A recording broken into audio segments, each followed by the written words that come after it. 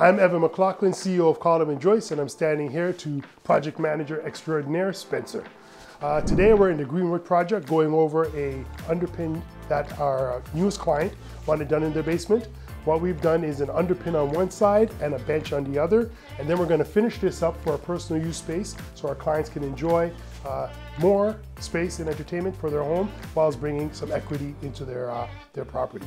So I'm going to pass it on to Spencer, and he can explain some of the finer details of this project. Our next steps after our underpinning was framing, installation, and drywall throughout the whole basement. We framed out our individual rooms, storage rooms, furnace rooms, bathroom, and laundry room.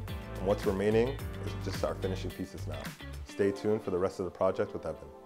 If you're looking to increase the height of your basement, finish for personal use, or create a second suite for additional income to subsidize your mortgage, Column and Joist is the company you should be calling.